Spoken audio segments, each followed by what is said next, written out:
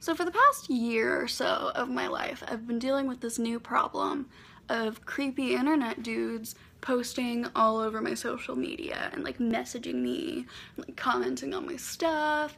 And recently this has moved to my YouTube which is like a fun first step because like there are creepy internet dudes everywhere and my videos are finally like noticed enough that like I got my first one, so that's fun. But like it was a video about gun legislation and I feel like that has nothing to do with whatever creepy internet dudes are looking for. Like, I don't understand. But anyway, for those of you who are dealing with creepy internet dudes, I have a strategy.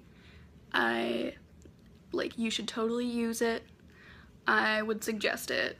10 out of 10 would recommend. So what I do is if a guy is being creepy, posting sexual comments on my stuff, like whatever weird stuff he's doing, I'll just comment and be like, hey, you owe me $10.